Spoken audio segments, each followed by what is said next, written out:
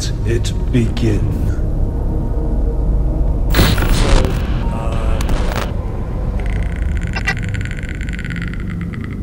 The combined expertise of all of that community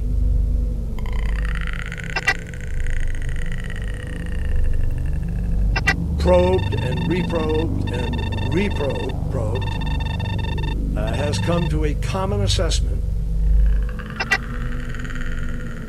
that the government of Russia engaged in a concerted effort to influence and interfere with the integrity of our electoral process. Now that's the conclusion. And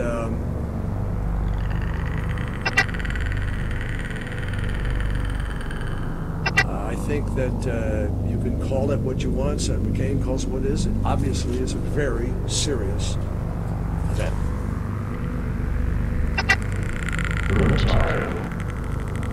And I think the president has responded to it.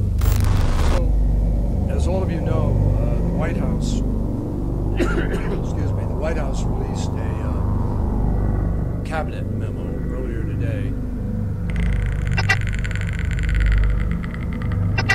Over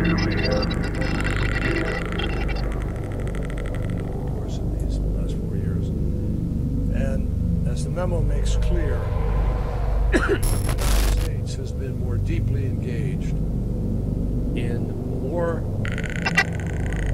places to greater effect than at any time.